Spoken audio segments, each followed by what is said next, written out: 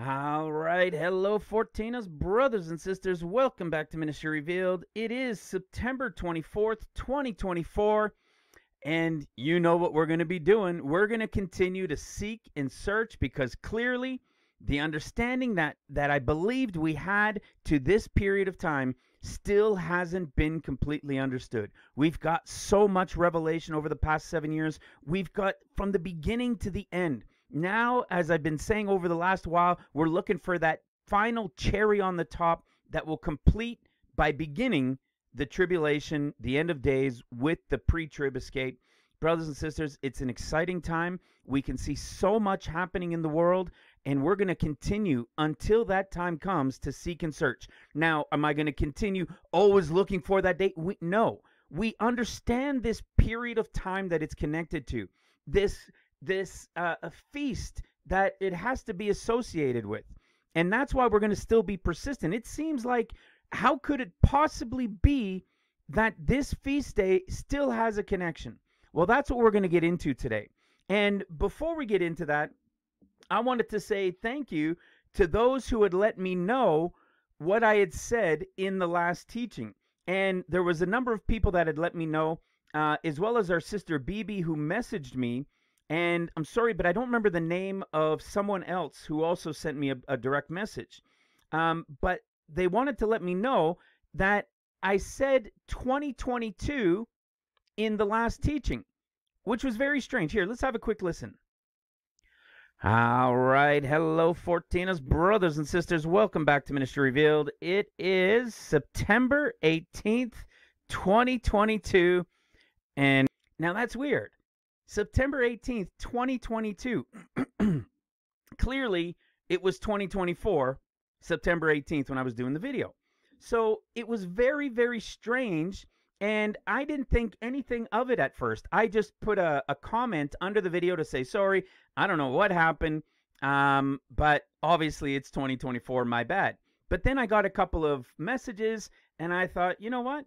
Maybe there's something to it. And our sister Bibi actually sent me the video that I had posted here in the ministry on September 18th, 2022. So, yeah, obviously it was kind of strange. It's not the kind of thing that you say, if it's earlier in the year, January, maybe into February, you might say the year before. But to say 2 years in the middle of September, go back 2 years, it was very strange. And at first I didn't think much of it, and I wasn't even going to bother going to look. But I had two people send me messages, and Bibi sent me the link of the video in the message. So I thought, all right, what's it going to hurt? I'll go take some time and look into that video, because we understand here, and those who have been around for a while, we understand that this has been a spirit-led journey. The revelation is entirely spirit-led. Now, does it mean the Spirit gives us everything? Here's the date here. No. It's never, ever, ever been that way. There's no thus saith the Lord. There's no dreams. There's no visions. There's none of that. It is diligently seeking and searching out the Word, and the Spirit is guiding us and leading us in it. Sometimes people send me something, and I go and dig into it a little further. Sometimes I'm going throughout Scripture, and as I'm reading and I'm led, and I go into another direction to find what this means to that and how it's connected here. And that's how it's developed over the last 7 years. And we have been revealed mysteries hidden till the time of the end, for which we all have understood, and it's undeniable. So this idea of, well, wait a second, Alan, maybe there was a reason. Maybe the Spirit did that on purpose to have you say 2022 and not realize it. So that's what we're going to do. We're going to look into what it was that was in 2022 on September 18th, and what it led me to when I looked it up. We're going to share it in a little bit. So remember, I'm not saying, excuse me, that this is it. I'm simply trying to wrap my head around where, from all the revelation we've been revealed, where the beginning of this timing is. And of course, you guys all know very well why I'm still doing it. Because I believe this is the 70th year of Israel in the biblical count. So today, we're going to go into an area, that if you guys have been around for a while, especially for several years, you'll remember much of this teaching. But this time, I'm going to add more details based on that 2022 video that was posted that I ended up going to seek and search out, and I'm going to show a connection to literal events that have happened and that's taking place right now. And we're going to biblically see if we can understand it and connect it to everything that we've come to understand and been revealed over the years. So for those, like I said, who have been around for a while, you'll remember much of this from about 5 or so years ago. It might be we actually had the revelation and the understanding back then, but it just wasn't the time. So how could we have known? So with this added information here today and a little bit more time, not much, but a little bit more time, we're soon going to find out. And I want you to remember, guys, remember part of the key in this? We're looking for the understanding of the year's end. So if this is really, truly the 70th year, we are looking for a year's end. Well, one of them is already passed. Could it be the next one? Well, it may very well be with what we're going to see today. And then after today's teaching, when we continue forward until that time, it'll just be back into diligently seeing what other things we can dig up and connect and show in the big picture to help prepare us and draw us closer, to ready our hearts for the remnant workers, for the pre-trib, to dig in and draw closer to the Lord, and for those being prepared to serve the Lord as that remnant portion of the bride. We're going to find some new details to really prepare us for an understanding of what's coming. And I've got an idea of what I'm going to do on the next one as well. It's pretty wild, and I think it's definitely something we should prepare ourselves for. All right? So with that, I'm going to share on something I really haven't gone into too much lately because I thought we were at the end. But for anybody that's new to the ministry, see this link right here, this playlist on YouTube? You can come to this playlist video right here, or series, called the Revealed End Time Study Notes Series, and watch the first 4 videos. The other place you can go is right here to ministryrevealed.com. This is ministryrevealed.com right here. You click up on the menu and you come to intro. The first 4 videos here are the same as the first 4 videos there. And the reason I like to always recommend, or almost always recommend, people start here if they're new, is because you're going to hear some things that are going to seem like left field to you if you've been following prophecies from other people, revelation, understanding. Everybody will have told you things that are only partly half, kind of, almost, sort of half understood. And the understanding of this revelation all comes from what we call the revelation of who the Gospels are speaking to, that then revealed to us the years of the end of days. This is the first video right here called Intro to the End Times Revelation. This is a 22-minute intro video to the next 3 videos that follow. So it'll give you a glimpse into what the next 3 teachings are going to be about. You can simply watch it right here. If you want to save these videos, you can one-click download them. Here's the second video. It's called Who the Gospels Are Speaking to. If you've ever, and it's only a 30-minute Bible study, and then there are deeper ones that go as you go further in. But this is a 30-minute intro into this differences within the Gospels. So in the Synoptic Gospels of Matthew, Mark, and Luke, people have always noticed that there were differences of the same stories. And we've been told that it's perspective. Well, when you understand that there's the was, the is, and the is to come. From creation to Christ is the was. The is from Christ till the moment of the pre-trib. And from the moment of the pre-trib till the end is the is to come. So it's the was, the is, and the is to come. What the world has been teaching is they're trying to show the is to come through the lens of the is. And in so doing, they've missed the revelation of the Gospels and what these differences are all about. And so everybody remains in the Gospel of Matthew to try to show everything about the biblical end of days. And they've missed half the story. A little bit more than half the story, really. Because the differences in the Gospels. For example, one of the favorites I always talk about is when Jesus is going to the cross in Matthew, Mark, Luke, you're going to find out that the last is first and the first is last. So in the end of days, Matthew, Mark, Luke becomes Luke, Mark, Matthew. And you're going to realize it's pre, mid, and post. So when you see in Luke's gospel, Jesus going to the cross, and he's arrayed in a gorgeous robe. The word gorgeous means white, radiant, beautiful, like a bride's gown. In Mark, when he's going to the cross, he was arrayed in purple. Well, wait, something's going on there. That's not just a perspective. That's a completely different color. And then when you go to the Gospel of Matthew, you see that he was arrayed in scarlet, yet another different color. Well, when you take those three colors and you go to the end of days, the bride, the pre-trib bride is gone. So the bride, like the white, gorgeous, radiant robe, is gone. And the woman riding the beast, which is tribulation, she's arrayed in purple and scarlet.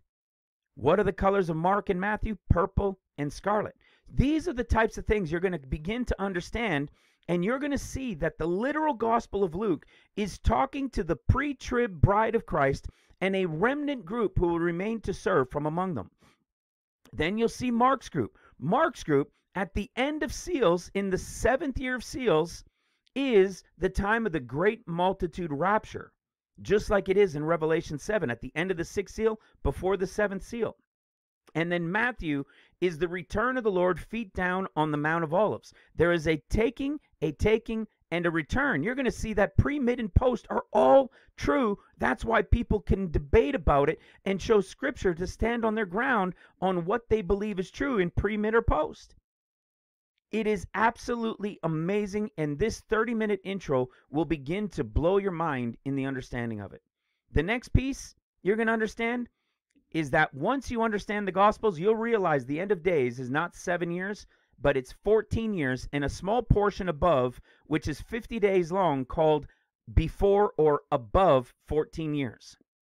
You're going to realize that because Matthew has been the one everybody focused on, and they thought Mark and Luke were essentially saying the same thing, just a little bit different, because of perspective, really is not the case. And when you understand that, you're going to understand the pre-trib happens, and then Luke's discourse, that 50-day period. And then Mark's discourse, the 6 years of seals, and then the 7th year is the great multitude rapture. And then you've got 7 years of trumpets, 6 years of trumpet judgments, and the 7th, the Lord, returns feet down to do a cleanup in that final 14th year, destroying all the enemies, binding Satan, all of that stuff. And then it's the final Jubilee when it's over. This could have only been understood if you first understand who the Gospels are speaking to. And then you start seeing 14 years everywhere in Scripture. This is a 30-minute intro to begin to give you the understanding of it. And then from there, you're going to say, how on earth did we not know this? Well, this is a big teaching. It's 2 hours and 45 minutes. And in this, you're going to understand that it's all because of Matthew. For hundreds of years, we've been taught through seminaries and everything from the Gospel of Matthew, Gospel of Matthew, Gospel of Matthew, because they've only looked at Mark and Luke in the Synoptic Gospels to just look at as little other added tidbits of information that we could take from them to put into the storyline of Matthew. Well, the real answer is Luke, Mark, and Matthew. There are 3 Gospels, 3 Synoptic Gospels for a reason, but everybody has put them into the timeline and the understanding of Matthew, and Matthew is written to the house of Judah. Matthew is to the Jews. That's why everybody says everybody's going pre-trib, because they only see 7 years. Well, in reality, if it's 7 years and 7 years, you've got 7 years of seals, then you've got the great multitude of when everybody goes, and then you've got the 7 years for the Jews. They've missed Mark's 7 years. And when you understand and you listen to what's being taught in this teaching, it will all click and come together. It's absolutely mind-blowing. And we can show these revelations all the way back to the beginning of creation. It's that wild.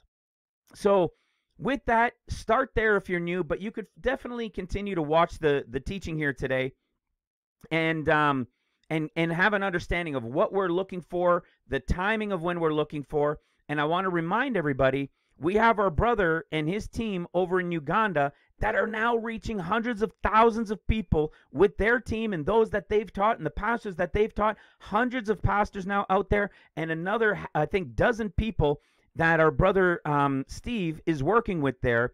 So if you want to support the ministry and reaching more people for Salvation First with Bibles, the Ministry Revealed book, and Cindy's book of testimony, then you can support with PayPal right here. You can also do it in the description box under the video. And we also have our mailing address in the description box under the video as well. So with that, it's an exciting time, guys. You know, the roller coaster of emotions in all of this, being watchmen, is it's ridiculous. It is so difficult sometimes in this roller coaster ride, you know, the ups and downs, but the Lord knows why he has chosen us for this. He has given us the strength. He has given us his spirit. And we will not stop. We will continue until that time comes, even if it's 14 more years before it starts. Now, come on. You see all the events and everything going on in Israel? Of course it's not 14 more years or 20 more years or whatever the case may be. The revelation of Scripture has shown when they come into the land, how to count the years, and it equals this year that we are in right now. Well, in a biblical Hebrew calendar count, there is an end to it.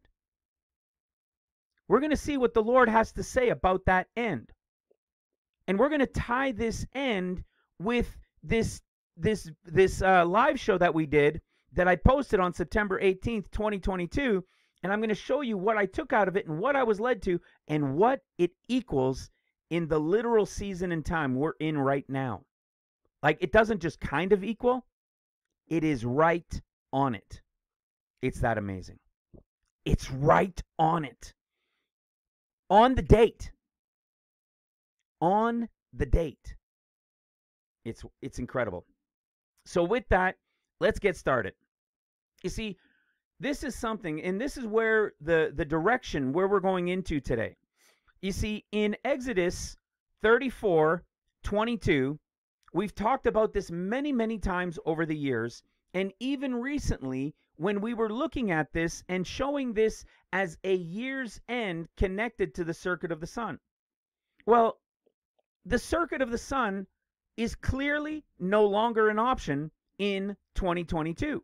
Sorry. See, that time it's because I was talking about 2022 and I just highlighted 22 here. All right, there's a reason. But in 2024, okay, it's over. So if it wasn't that year's end, then what if we look to the next year's end and in looking for it, see if there are other connections to the pre-trib bride that are connected to a year's end not being of the course of the sun, but of time, of the lapse of time. And let's see what that gives us. Because this wording here in this one verse in Exodus 34:22 has had us scratching our head for years and going back and forth on it. And for those, this is why I was saying in the beginning, for those that have been around for a while, you'll remember this. We've gone back and forth on this, and we've taught on this 5 years ago. But today we're going to add even greater detail into it. Because there's only two options for this year's end. Either connected to the circuit of the sun, but it's past, or the other one connected to the year's end, which is a specific date, which is a lapse of time, and we're going to see if that has a connection to the bride. Because this verse here is really quite obscure. You have unleavened bread, clearly spoken about, in the month of Abib, tells you where, tells you these verses about it. And then we get to verse 22, and it says, and thou shalt observe, which means to do, okay? You're going to do the Feast of Weeks of the first fruits of the wheat harvest, comma, and, which means it's a separate thing. But if you remember, we have a teaching, by the way, if you're new, we have a teaching, I think it's in the playlist, in the intro playlist, and it's called, comma, and. The comma and is a wild, absolutely incredible revelation of what it means when there's a comma and the word and, or no and a comma, or and no comma. It's absolutely incredible what it reveals biblically, prophetically in the understanding. And so we know that clearly in this, a comma with the word and means this is one thing and this is another. But what else does it mean every single time? They're added together. That they're added together. Let me give you an example of this. One of my very favorite, 2 Peter 3:8. One of my very favorite pieces of scripture is 2 Peter 3:8. Because when you understand this, poof, mind blown what it reveals about some of the story of creation or the creations. It says in verse 8, but beloved, be not ignorant of this one thing, that one day is with the Lord as 1,000 years, comma, and 1,000 years as one day. Why would it just be spoken one way and then reversed and spoken the other way? That's because in Genesis 1, there are the days of creation. So to the Lord, they're one day. But if we were there in the midst of time, each of those days would have been like 1,000 years. But then it has comma and. Then it says, it reverses it and says 1,000 as one day. That's because in Genesis 2, at the creation of flesh with Adam, it then starts the thousands of years that we are living in the dimension of time. In flesh, we are in the thousands, but to the Lord God, they're all what? Each of those thousands is a day. Which means if there were 7 days and then there's 7,000, that would mean it's 7 days to the Lord and 7 days to the Lord. We're living in the 7,000, of which the millennial reign is the 7,000th. Then that means those 7 days to us would have been as 7,000, and we are living in the 7,000. Ding, ding, ding. See that? 7 days, 7 days, 7,000 and 7,000. 14 days, 14,000 years. And the end of days is what? 14 years. 7 of seals, 7 of trumpets. But what am I getting at with the comma and? These are two separate times, but they're added together to give us a picture of what? They're two separate periods of time, but they're added together to give one whole picture of that time. Well, that's what's going on, or appears to be going on, in Exodus 34:22. We see here that these two events, the Feast of Weeks of the first fruits of the wheat harvest, which is that pre-trib Leah bride, it says comma and the Feast of Ingathering, which is tabernacles. But remember, we're not looking for tabernacles. Tabernacles has nothing to do with the pre-trib. Our connection is to the year's end. So it's saying that the Feast of Weeks of the first fruits of the wheat harvest, comma and, so two separate things being added together. So you still have apples on one side, oranges in another, and they're going into the same basket to be observed at the year's end. You see what it says? And this is something that I'd struggled with so much, going back and forth, still to this day, 5 years later. And it's because in the one verse, it has the two feast times, but it says observe once, and it has at the year's end at the end of it. So you're going to observe the Feast of Weeks of the first fruits of the wheat harvest and the Feast of Ingathering at the year's end. So what are you going to do at the year's end? You're going to observe both at the year's end. But it seems strange, doesn't it? Because it says 3 times in a year they're to appear before the Lord, right?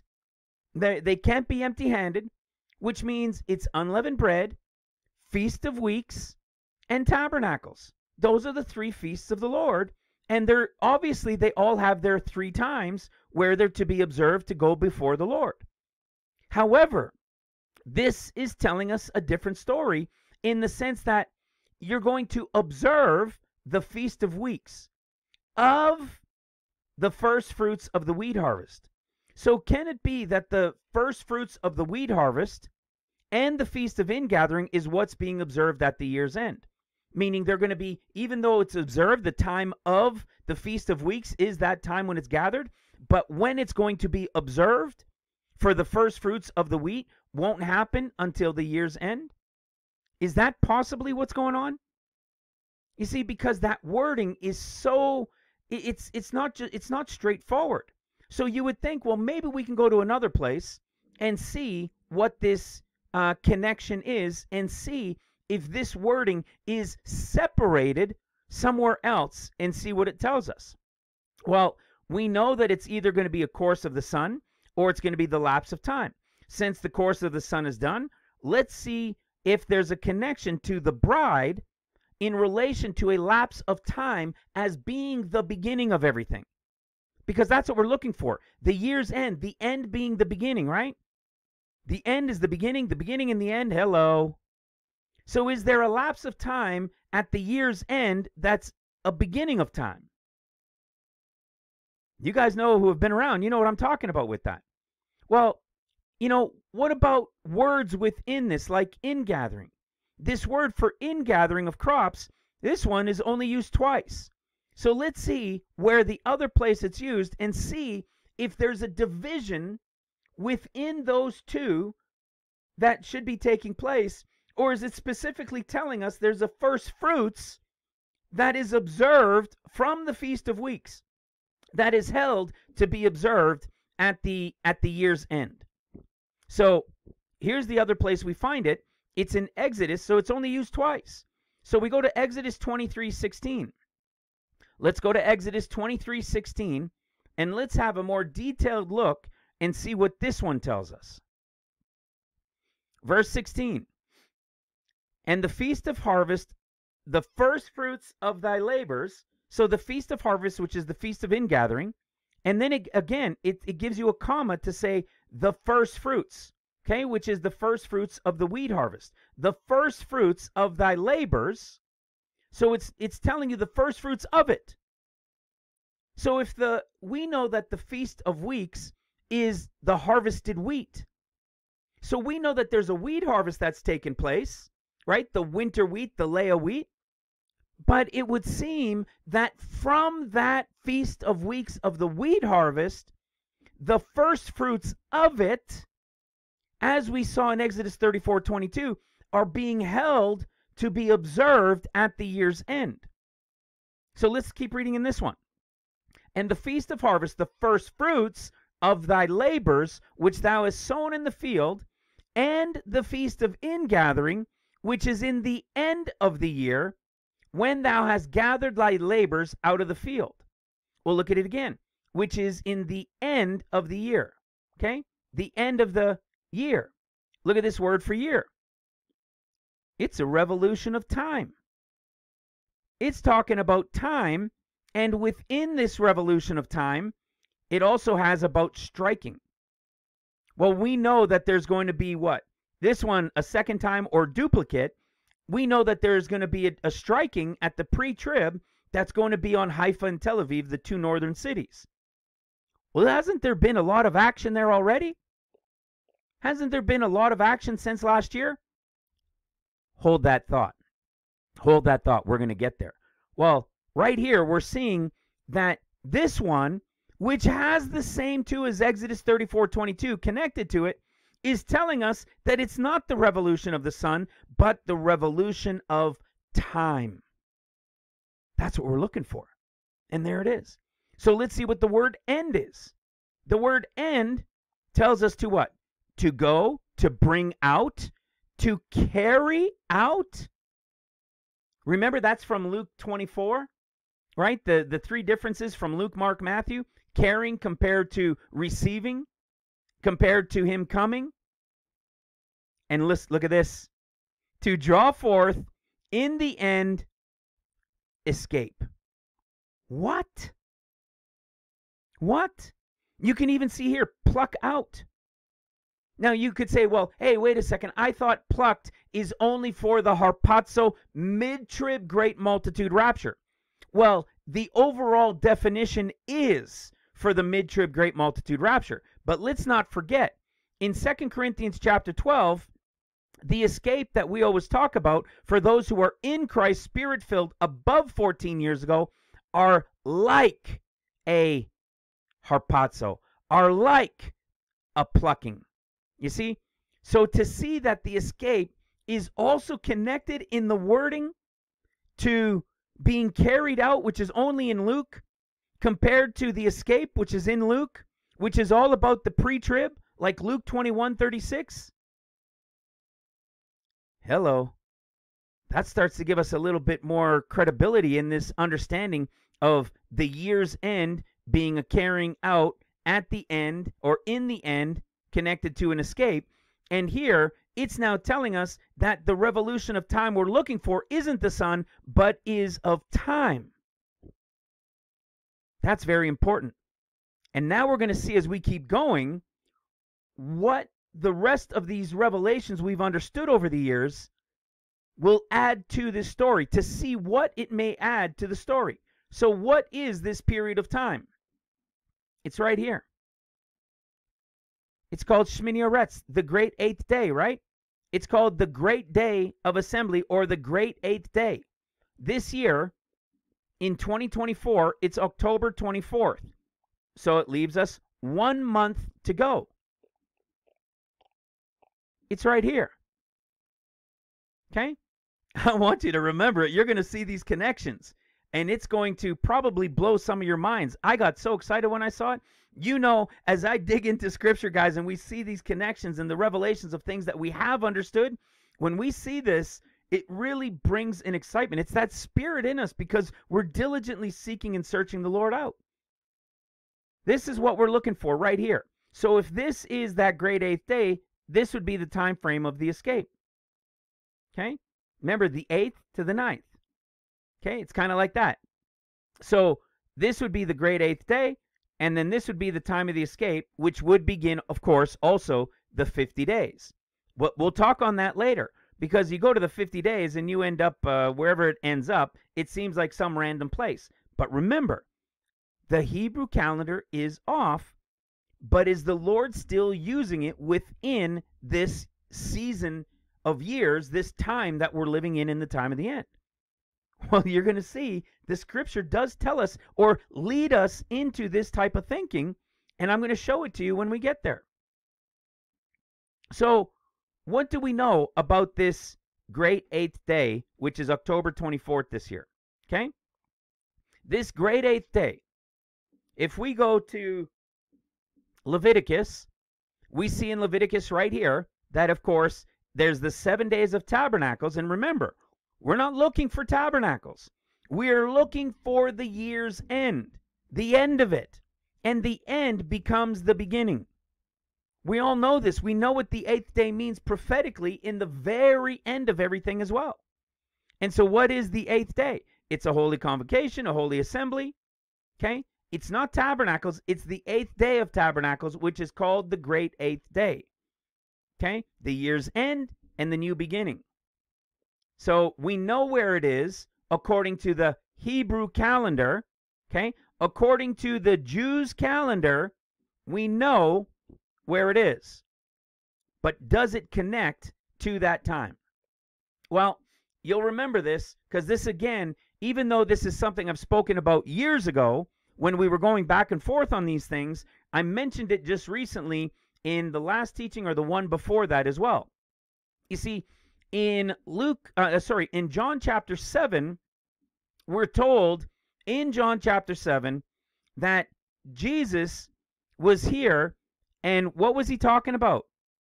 It's in John chapter 7, he called it the Jews' Feast of Tabernacles. Why would he call it the Jews' Feast of Tabernacles when the feasts are called the Feasts of the Lord? So why call it the Jews' Feast of Tabernacles if maybe it's not the Lord's? Because it's the Jews and it's the timing of the Jews on their calendar in this season and time? Could that be what it's telling us? Well, this is why it's important. We know in our chapters to years, which if you're new, this is going to go way over your head most likely, but we've got teachings on this. This right here is a chapter to year for Hosea, Zechariah, John, Acts, Ezekiel, Psalms, Genesis, Hebrews, Exodus, and Judges. In all of these chapters of their books, we can prophetically show details within each year of the events of things that will prophetically happen throughout the 14 years. And John and Genesis, 21 chapters to 21 chapters of John to the first 21, chapters of Genesis are very, very, very telling. Very, very telling. And we've shown this even with Hosea and Zechariah, the only two books in the entire Bible that have 14 chapters. So, of course, back in 2018, when I heard of Zechariah being for the Jews and Hosea being to the Gentiles, or you could say like the house of Israel and the Gentiles that are grafted in, because Luke's gospel is the pre-trib bride of Christ, and they are Gentiles, part of the grafted in, but then the Mark group is the rest of the church that wasn't ready, that were sleeping. They're tied into the world. They may claim Christ, but they're not living like it. They're not living for him. And so they're not prepared. And they're going to remain during seals. Many will fall away. Many more will come in. And they'll be part of the great multitude rapture. And that is the world, the Gentiles grafted in with the world, called the house of Israel, because the 10 tribes scattered throughout the world, even though at first, where were they? They were the northern kingdom of Israel. So the house of Israel was the northern kingdom, the house of Judah was the southern kingdom. And then the northern kingdom scattered, and now nobody knows who they are because they're the Christians, they're the church. It's the Gentiles that got grafted in with them because they all got blended together. And it just so happened that there were 14 chapters to the Gentile side of the world, and there are 14 chapters for the Jews in Zechariah. I knew in that moment when I heard this in 2018 that one was to one and one was to the other, and I saw that they were both 14 chapters. I went through the whole Bible to see how many others had 14 chapters, and there were none. I instantly knew it in that time that it would be revelations of chapters to years within it, and oh my goodness, it does not disappoint.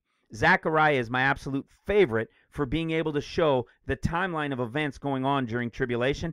It is so precise, it's scary. It's all there.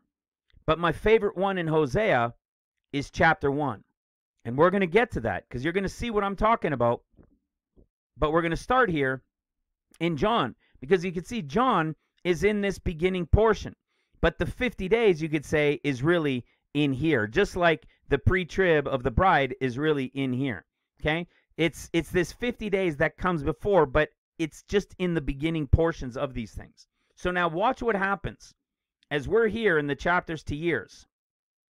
Okay, remember we're in this year right now. We're just trying to figure out where the year's end is in 2024. But as we've known over the years, John chapter 7 already told us. But it's hard to understand how there's a connection to the Feast of Weeks that could be connected to the year's end after Tabernacles. Not the Feast of Tabernacles. Again, we are not going at the Feast of Tabernacles. We're talking about the year's end. The year's end, the beginning and the end. The end is the beginning. This is what we're looking for. But it seemed, how could it be? And that's why this Exodus, these two pieces in Exodus, and both of them being connected, as showing they're two separate things, but they're being put together to be observed at the year's end. That's what we're looking to understand. So, in knowing John in order, in John chapter 7, let's go to John chapter 7 in our eSword, so we can have the concordance at our fingertips. We know he calls it the Jews' Feast of Tabernacles. And let's see what happens. We know it's tabernacles, but then listen to what Christ ends up saying and to what's being said by the others. Listen to this. And let's start in John 7:33. Then said Jesus unto them, Yet a little while I am with you, and then I go unto him that sent me. And then he says, You shall seek me and shall not find me, and where I am, thither you cannot come. Then said the Jews among themselves, Whither will he go, that we shall not find him? Will he go to the dispersed among the Gentiles and teach the Gentiles? That's precisely what's going to happen. That's precisely what's going to happen. Remember, when he returns on the 8th day, he's going to be teaching the Gentiles. That remnant portion of the bride is who he's going to be teaching. And then they start asking him questions. But now listen to what he says in verse 37, or what's said about him. Verse 37 says, in the last day, that great day of the feast. What is that last day, the great day of the feast? It's Shmini Aretz. It's the 8th day, quote unquote, of Tabernacles, but it's the great 8th day. It stands on its own. It is the great 8th day that the Lord is talking about here. And I'm going to show you and explain why it's important. He then says, if any man thirst, let him come to me and drink. We know that this is also connected to when he returns, feet down, destroys all the enemies, and then that 14th year comes to an end, and then the new beginning is established. Okay? And he says, he that believeth on me, as the scripture saith, out of his belly shall flow rivers of living water. The Spirit wasn't yet given, right? Because he was not yet glorified. Now listen to this. Verse 40. Many of the people thereof, therefore, when they heard this saying, said, of a truth, this is the prophet. Others said, this is the Christ. And some said, shall Christ come out of Galilee? Remember, they start then making fun. Who comes out of Galilee? Right? There, didn't you see, where does it say down here? Verse 52. They answered and said unto him, art thou also of Galilee? Search and look, for out of Galilee ariseth no prophet. Well, what do we know about Galilee and a prophet? We know that that's where Jonah came from. Jonah was a prophet from Galilee. And what do we know about Christ? He is coming as Jonah, right? As Jonah was a warning to Nineveh, so shall the Son of Man be in this generation, which means the final generation. So we know he's going to be coming again as the Son of Man. Okay? And look at what we end up seeing. We see it ends with this strange verse headed by the woman caught in adultery in John 7:53. Everybody wonders why this is here. This has been speculated on many times over generations. Why John 7:53 is here. And every man went to his own house. Okay? So what are we seeing here? We're seeing the end of the great 8th day. The end of the great 8th day. Okay? Which means we're talking about being at the end of this date right here. And then we have this story that begins at this time with the woman caught in adultery. Now we have the woman caught in adultery, and we go to John chapter 8. There's more in this too that we can go where 7:53 shows up somewhere else and what it connects to. But watch what happens here. In John chapter 8, listen to this. So what are we looking at? Well, we've talked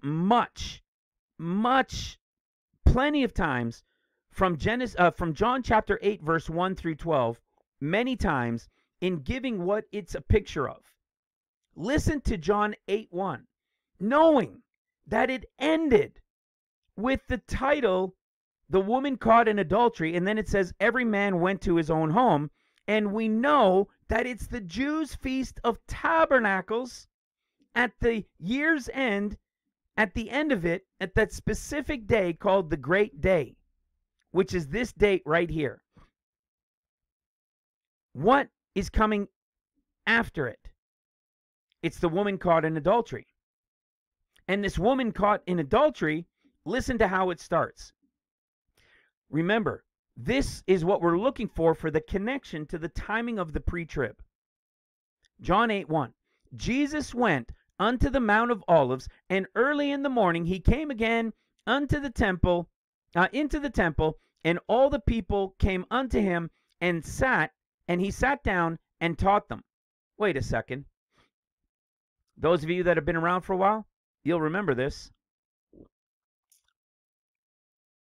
Let's go to Luke chapter 21. Luke chapter 21. Here's all the details of the pre-trib, starting in verse 34. And take heed to yourselves, lest at any time your hearts be overcharged with the suffering and drunkenness and cares of this life, so that that day come upon you unawares. For as a snare shall it come upon all them that dwell on the face of the whole earth. Everybody is going to be affected by the pre-trib, obviously. Watch ye therefore, and pray always, that you may be accounted worthy to escape all these things that shall come to pass, and to stand before the Son of Man. And in the daytime he was teaching in the temple, and at night he went out and abode in the mount called, that is called the Mount of Olives. And all the people came early in the morning to him in the temple for to hear him. This is the pre-trib. And this is what we read right after it. We go to John chapter 8, the very end of 7, at the end of the great day. It goes in to the exact same wording. Do you know why I believe it is? And I believed it for a long, long time, since we've been showing John in the revelation of his chapters to years. This is the pre-trib. This is the pre-trib. We're seeing it, remember, we're seeing it in the typology, because it's an actual event that happened, but within it is prophetic detail laid in over it, under it, hidden in it, in the mystery of it. So now watch what happens. The very next thing that comes is, it says, and the scribes and Pharisees brought unto him a woman taken in adultery, and set her in his midst. This is a picture of the pre-trib. They're now in heaven. This is the wedding taking place. And listen to what it says. It's a woman, and this woman is mentioned to be the kind that is specifically like a wife. She's been taken, of course, right? To take, to seize, and is described as adultery. And you would think, oh my goodness, adultery? No way. Well, those of you who have been around for a while, you know this breakdown very, very well, don't you? This word for adultery, yes, it can mean adultery, like what took place in that situation. But in the understanding of it, adultery is also a picture of a Gentile, right? Because before Christ, Gentiles were lost. They were falling into idolatry and adultery of all sorts of things. It wasn't until he turned to Christ, to the house of Israel, because the Gentiles were then grafted in, that they all had their time. So adultery represents Gentile, and I'm going to prove it to you. You remember this, all of you who have been around for a while will remember this from Ruth chapter 2, but I'm going to add some incredible new details to this storyline of Ruth, because remember, Ruth also has to stay till the end of the wheat harvest. Well, if there's a wheat harvest of the winter wheat and of the spring wheat, you know, there is a staying till the end of it. Well, the end of it would be the year's end as well. So, but that's a side note. Watch what happens here. We see Ruth right here. In Ruth chapter 2, verse 10, she says, it says, then she fell on her face and bowed herself to the ground. Do you remember this? We just spoke on this in the previous teaching, or the second last teaching. This is a picture of Luke 17, when there were the 10 lepers and only one returned. That's a picture of everybody of the church, the 10 being the 100% of the church, and only 10% turning and giving thanks and praising the Lord and falling down on our faces before him, being grateful for what he has done for us, while the 90%, while the 9 other lepers went on just rejoicing, saying, oh yeah, great, great, great, and never turned to give him thanks. That's the 90% who remains. That 10%, that leper, is a picture, as I've said many times over the years, of the pre-trib bride, just as Ruth is, who has done the same thing, fallen on her face and bowed towards the ground, and says, why have I found grace in thine eyes, that thou shouldest take knowledge of me, seeing I am a stranger? A stranger. Look at one of the definitions for it. Foreign, non-relative, adulteress. Huh. You see, it's the description of a Gentile, a foreigner, everybody who's non-Jew. They're called Gentiles, strangers, adulterers. Okay, this is what we're seeing, this exact same picture in the story of Ruth. Well, watch this. Let's see where another connection is. Remember I told you Hosea chapter 1 to the Gentiles, 14 years? Watch this. Look at the connections that we find here. In Hosea chapter 1 verse 2, it starts with the beginning. Remember, guys, we're looking for the beginning and the end. The end is in the beginning. We may have just found it. And when you see how the numbers connect to events that have taken place in the world, it's going to make a lot more sense. It's called the beginning of the Word of God by Hosea. Hosea, of course, is deliverer. It's a name for Yeshua, right? To rescue, to get victory, Savior, salvation. Hosea is a picture of Christ. So it says, the beginning of the word of the Lord by Hosea. And the Lord said to Hosea, go take unto thee a wife, an adulteress. There's adulteress again, and wife.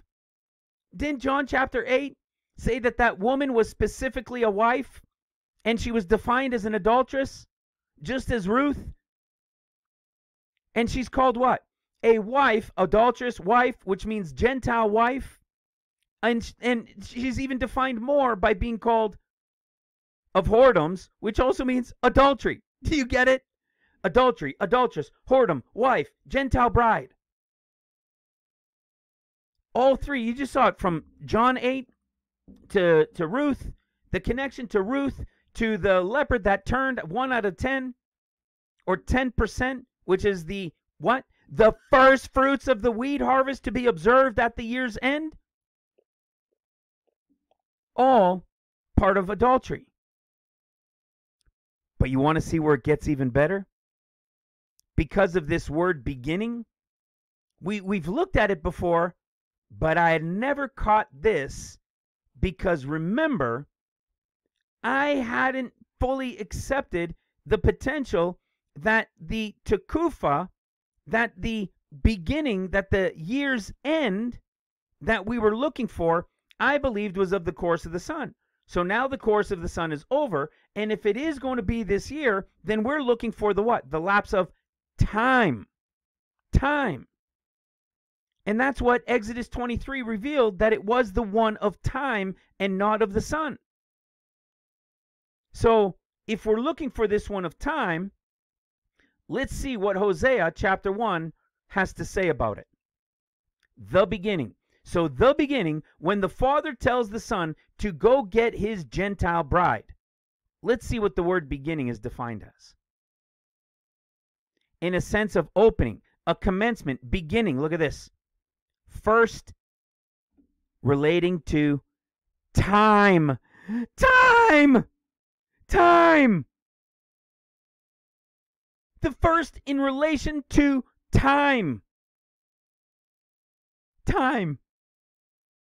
I got really excited as I was putting this teaching together, and I saw this. It was the first time it had dawned on me that this was the one that we'd been looking for, because we're looking for this information. We're looking for this pre-trib bride. And is it the circuit of the sun or the revolution of time? According to the beginning here, it's telling us it's the one of time. The one of time. So somebody might say, well, how do you know that Hosea is to the Gentiles? How do you know this is specifically a Gentile bride, even though it says wife and it says whoredoms, and we just showed you all of that? Well, let me make it more clear for those who haven't seen this. Let's go to Romans chapter 9. Romans chapter 9. Romans, what an incredible book Romans is. We have a 3-part teaching on it. I think it's like 8 or 9 hours over 3 parts. It's all about the pre-trib and the remnant workers from her. It's awesome. Okay? That's probably why so many people that love the Lord and seek Him really love reading the book of Romans. It makes so much sense when you could see and understand who it's speaking to those really in Christ Spirit-filled. Now listen to this. Let's start. Let's start in Romans 9:22. What if God, willing to show his wrath and to make his power known, endured with much long suffering the vessels of wrath fitted to destruction, and that he might make known, okay? That he might make known. Remember, the whole world is going to be caught off guard by this, right? That he might make known the riches of his glory on the vessels of mercy which he had before or afore prepared unto glory. Okay? Those predetermined. Listen, look at the word vessels. Specifically a wife. Hello. Specifically as a wife, but also as contributing to the usefulness of her husband. So what do we know? We know the pre-trib is the Gentile bride, and this Gentile bride has a remnant who's going to remain to serve him, contributing to the usefulness of her husband. Verse 24, even us, whom he hath called, not of the Jews only, but also of the Gentiles. As he saith also in Hosea, okay, the Greek word Hosi, which is Hosea, okay, it's used one time in the Greek, and there it is right there. So you could see it's literally telling us about Hosea. But now what does it say about Hosea? I will call them my people, which were not my people. Who? The Gentiles. And her beloved. Who? Her beloved, which was not my beloved. Her beloved. The one that he loves, and the one that he also calls friend. To be a friend, to kiss, to love. Okay? Who? The Gentiles. His Gentile bride that he just told us in Hosea would be the beginning as a revolution of time, and he calls her his beloved that was not his beloved. His beloved that was not his beloved. You guys, of course, remember where this comes from. We go to Song of Solomon's, something Solomon we just recently shared on. And look at this. Song of Solomon 6:3. I am my beloved's, and my beloved is mine. So he's a beloved, but she's also a beloved. And look at the word. 1730. Remember, we're looking for love and friend. Look at this. To love. A love token. Lover. Friend.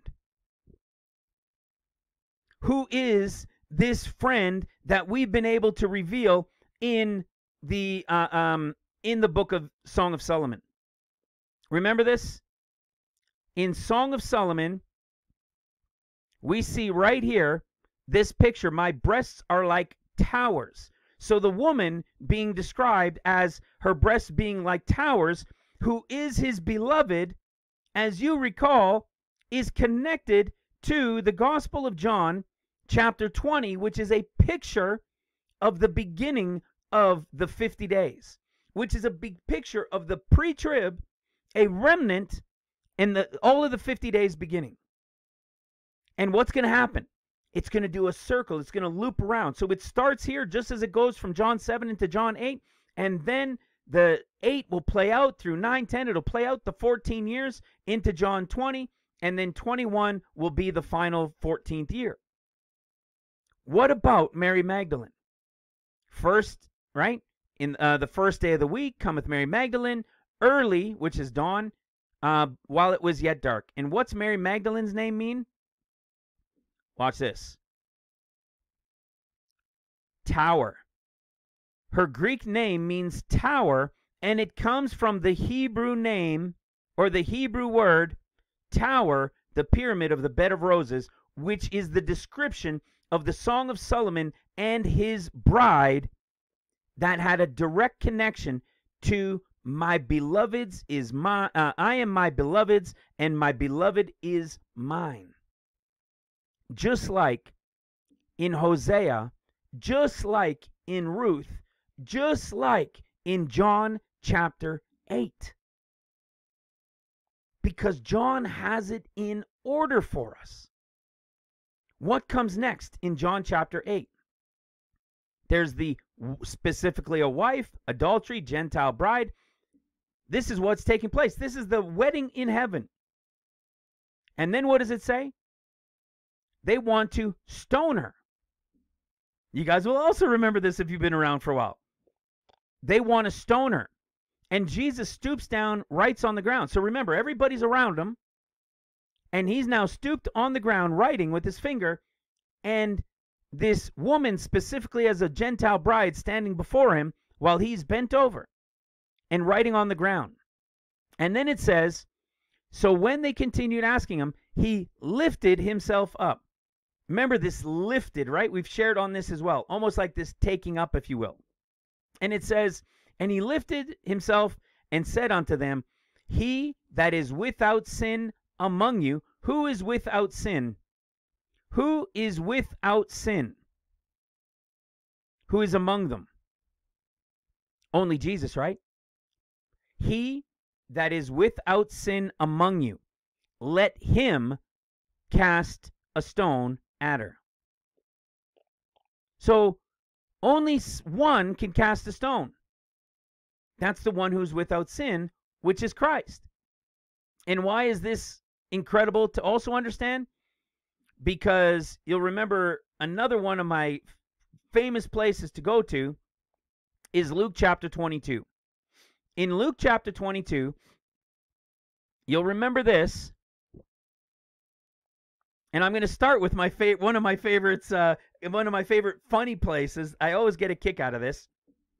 In Luke 22:36, listen to what he tells them. And he said unto them, but now he that has a purse, let him take it, and likewise his scrip, and he that has no sword, let him sell his garment and buy one. So out of everybody there, whoever doesn't have a sword, sell your garment, sell whatever you have to go get a sword. That's what he's telling them. But I say unto you that this that is written must yet be accomplished in me. And he was reckoned among the transgressors. For the things concerning me have an end. And they said, Lord, behold, here are 2 swords. And he said unto them, it is enough. Who reads this and says, okay, I get it? Nobody, except I believe us here in this ministry. Nobody. He's talking to a group of people. Whoever doesn't have a sword, sell your garments and go get a sword.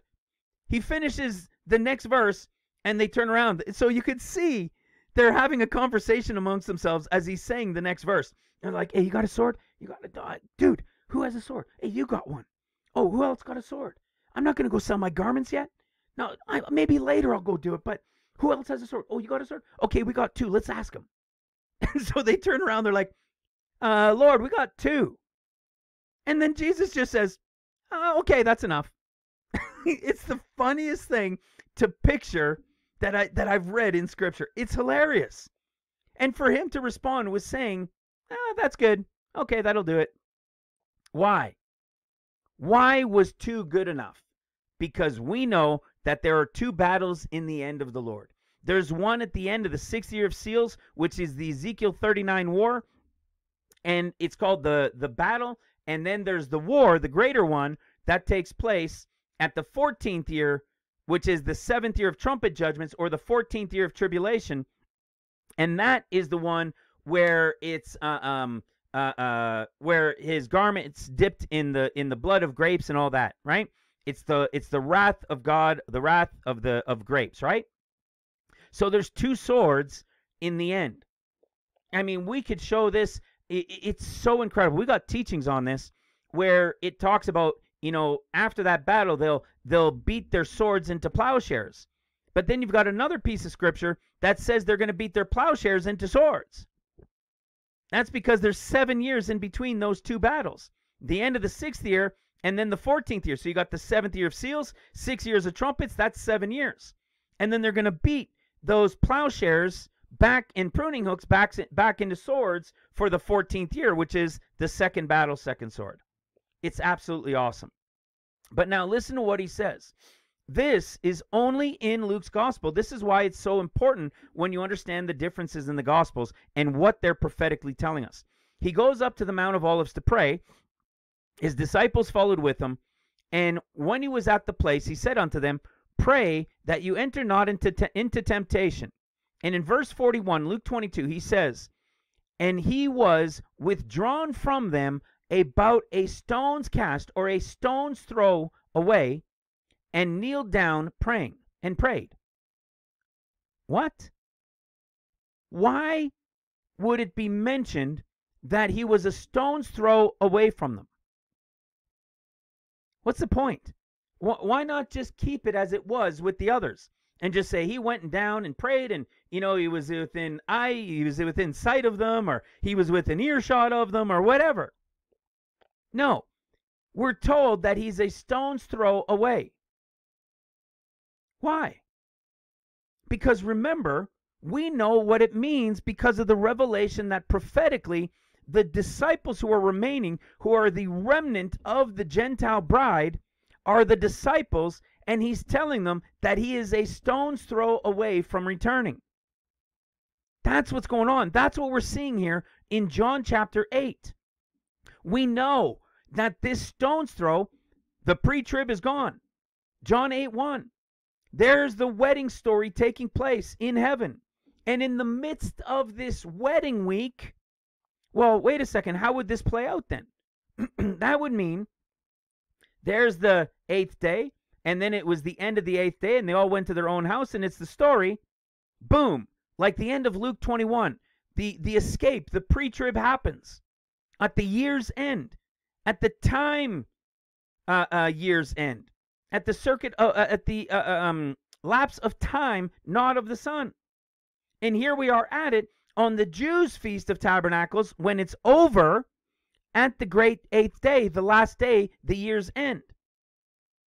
And it goes in from there to John 8:1, and it starts with the end of Luke 21, right after the conversation of the escape, which is the word for end defined as escape in the year's end from Exodus. So here's your pre-trib taken wedding. This is what we're looking to. This is your pre-trib, the escape taking place early in the morning over there, which would be at our time over here, so very early in the morning. And remember, just as we've been saying, it might go sunrise to sunrise, or it might go sunset to sunset. Okay? I believe it most likely goes sunrise to sunrise. And again, we showed that in John. You see in John chapter 1, it was the first day of the week. It was early while it was yet dawn, right? Or while it was yet dark, because it was dawn. And then later in John, it says he came the same day at evening. The only way you can have that wording is if it goes from day to evening, which means, or a complete day goes from sunrise to sunrise. Okay? So if this is that great 8th day, that means, but right before sunrise is the end of it, and there's your sunrise to sunrise. So the bride would be escaping at the time frame, it would appear, of dawn, right here on the 25th. If we are on the west of the world, the Americas, then you would be sometime over here on the 24th. Okay, so the 24th to the 25th. And that would be what? So you would be, just for easy sakes, here it is. 1, 2, 3, 4, 5, 6, 7. There's the wedding. There's your 7-day wedding, which means the Lord would have to come back at the end of the 31st. So the 31st into the 1st would be when he comes on the 8th day. John chapter 20 explains this to us as well, right? If we go back to John chapter 20, as I was talking about, we see this. Mary Magdalene very early, right, which is talking of dawn. The pre-trib is taken. She's to go tell the disciples, I have not yet ascended unto my Father. Then she ascends. And then he says in verse 19, then the same day at evening. That's because when the pre-trib bride is taken, the Lord will then return on the same day at evening and anoint not his disciples, but his apostles.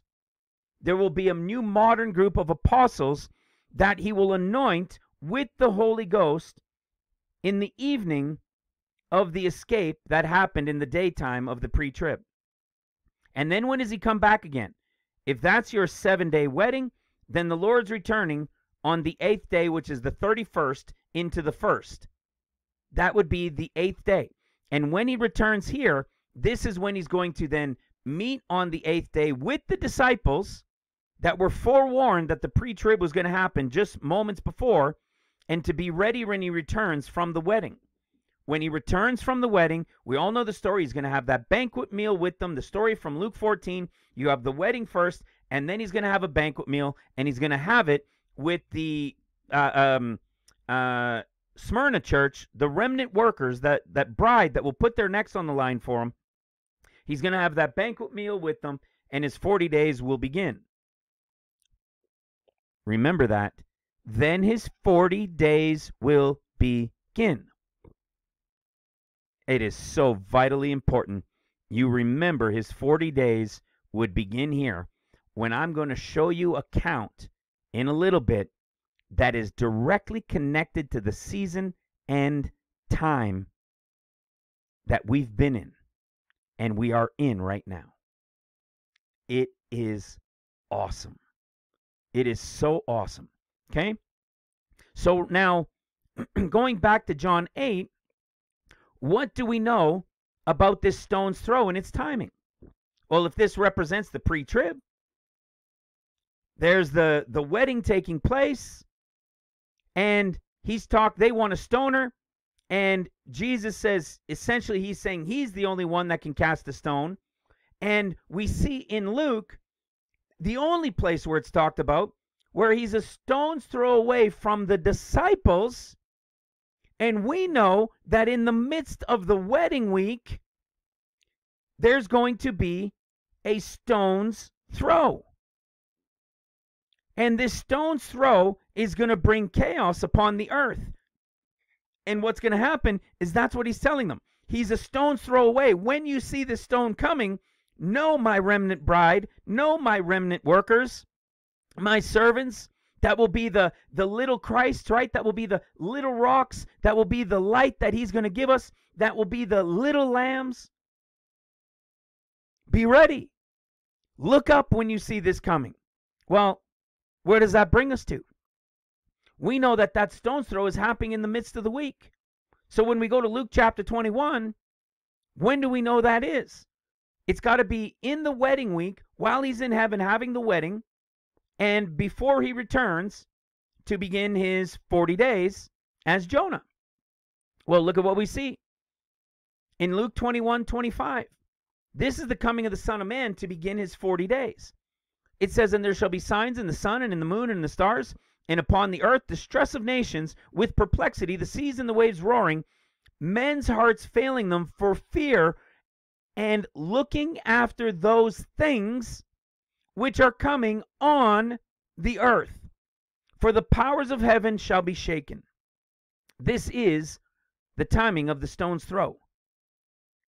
This is the stone's throw. It's breaking through, and I don't know how much it breaks into pieces or what, or if it's just one they're seeing coming that's going to cause this chaos. That when his remnant bride sees this, look at what it says. And then shall they see the Son of Man coming in a cloud with power and great glory.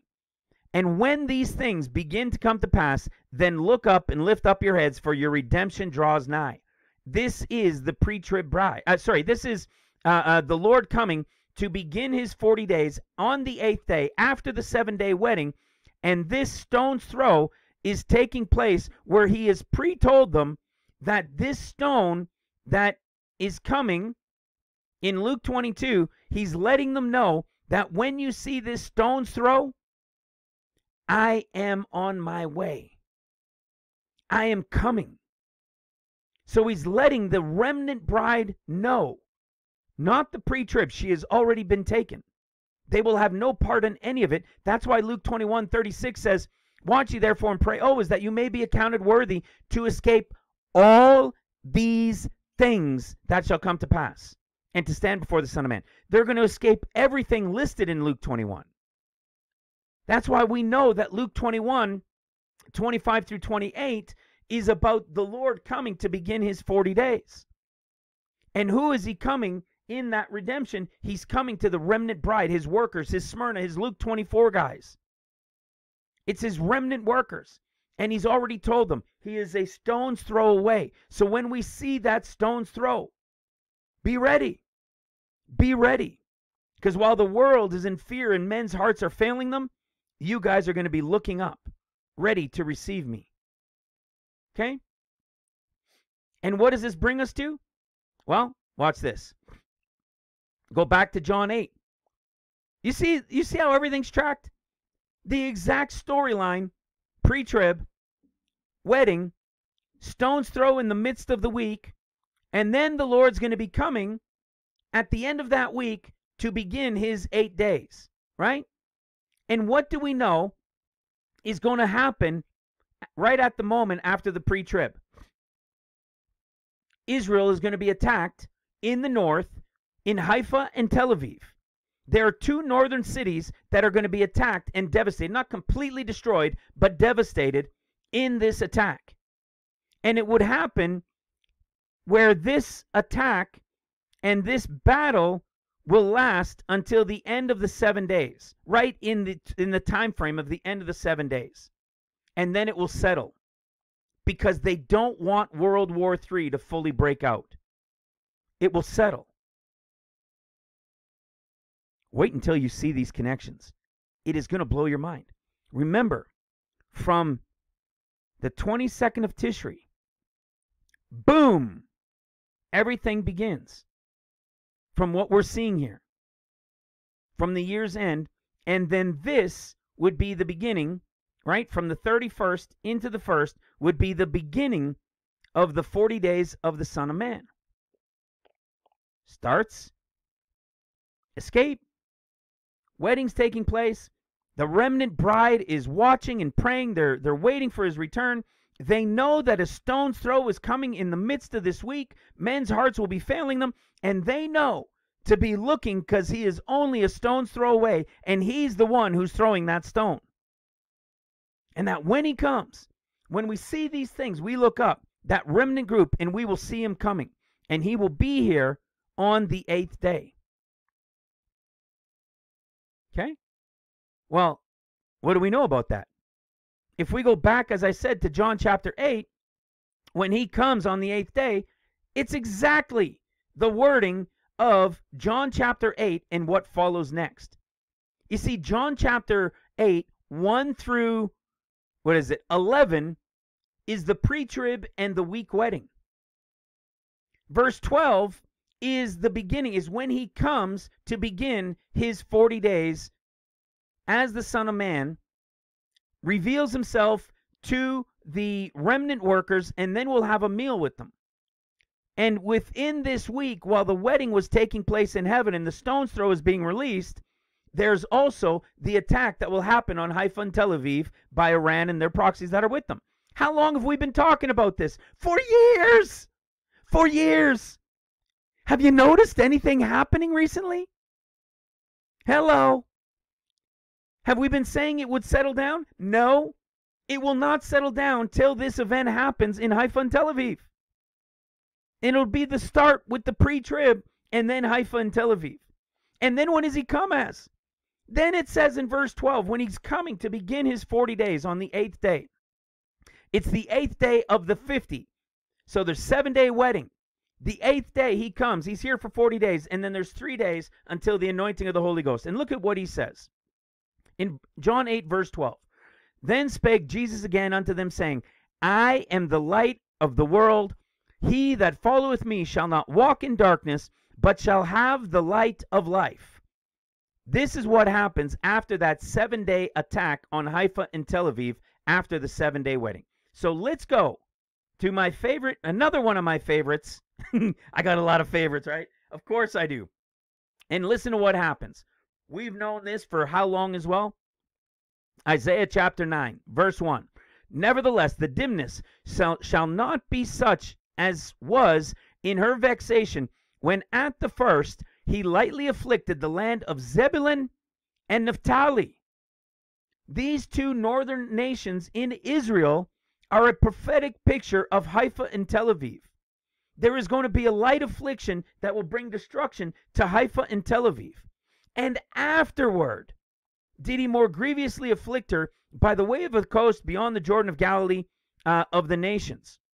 What's he talking about? This is the first affliction, the light affliction coming on Haifa and Tel Aviv during the 1 week wedding.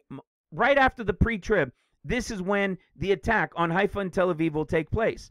Then he talks about afterward a more grievous affliction, which is the one down here when Syria comes in Isaiah 9:12, the Syrians before and the Philistines behind, and they shall devour Israel with an open mouth. For all this, his anger is not turned away, but his hand is stretched out still. This is the attack that happens at the end of the 50 days. When the 50 days come to an end, the Holy Ghost will anoint that remnant group of disciples, and they will go out from Jerusalem, as we've taught many times over the years. And then when they go out, boom, now Jerusalem is attacked and destroyed, and the Jews will flee to the mountains. This is what what Jesus has been warning about and told us in Luke's discourse the whole time. And that attack on Jerusalem by Syria and those with Syria will be the beginning of the 14 years at the Red Horse Rider. But look what happens after the light affliction, the first attack on Haifa and Tel Aviv that brings some destruction. Look at this, verse 2. The people that walked in darkness have seen a great light. They that dwell in the land of the shadow of death, upon them hath the light shined. Sound familiar? Sound familiar? It doesn't only sound familiar, it's the exact same wording in the exact same timing of when this is going to take place. See, do you see all the connections? Pre-trib, wedding, while the 7-day wedding's taking place, it's the stone's throw, and in the midst of that week, we know Haifa and Tel Aviv are being destroyed, and a full-out Middle East war will take place, much more than it is now. It'll be settled. There's a stone's throw coming that the disciples are going to be watching and understanding when it comes. They're going to look up while the world is freaking out and know that the Lord, who said he was a stone's throw away, is now coming, and that their redemption is nigh. And then what happens? He starts his 40 days on the 8th day, which would be October 31st to November 1st, where he says he is the light of the world. This is when he shines that light on that Gentile remnant group. That's when he's coming to shine his light on them. Which is, again, let me show you this one. I think we'll talk about it briefly later, which is just like Luke chapter 11, when we see he tells us that there will be no sign but the sign of Jonah the prophet, for as Jonah was a sign unto the Ninevites, so shall the Son of Man be to this generation. Jesus is going to be, as Jonah was, a sign to this generation. He is coming for 40 days to warn, as he said he would. And look at what happens when he comes to warn. This is only in Luke's gospel. Again, another reason for understanding the purpose and the depth in the prophetic revelation it means to have these differences in the Gospels. Look at this. The light in you. We've got a teaching on this as well. The word light is used, I think, 7 or 8 times, maybe 9. 1, 2, 3, 4, 5, 6, 7, 8 times. The word light or lighted is used, and I think 5 or 6 of them are different definitions. That's why the Strong's Concordance is so important. Why is this here at the conversation of him coming as Jonah was for 40 days? Because he's coming to shine his light, and he's giving his light in this revelation that we've taught on. He's giving his light to that remnant group of workers who are going to take part in his glory, because in the end they're going to be resurrected to rule and reign with him, having served with him and been beheaded for him, for his sake, to help bring in the great multitude rapture, who are his people, the people of light, from his creation in the beginning, in the days of creation. It's wild. It's all there, laid out for us in John chapter 8. So if John chapter 7 is telling us it's the Jews' Feast of Tabernacles, and he's talking about it being the 8th day, being the great day, which is the last day, and at the end of that last day, he's gone, and they can't go to this place where he's going because it's a picture of the pre-trib bride about to be taken, because he's going to take out the Gentile bride, right? Where is he going? To the Gentiles? And when he comes back, what's he going to be? He's going to be the prophet Jonah. Then you've got the literal same wording, again, repeating this, of the pre-trib gone, the bride wedding for the 7 days while the attack on Haifa and Tel Aviv is taking place, the stone's throw from Luke 21, and what did Jesus warn in Luke 21 was going to take place? He told them the exact same thing. While this stuff is going on and the stone's throw's coming, when Jesus comes for 40 days, look what he ends up telling them.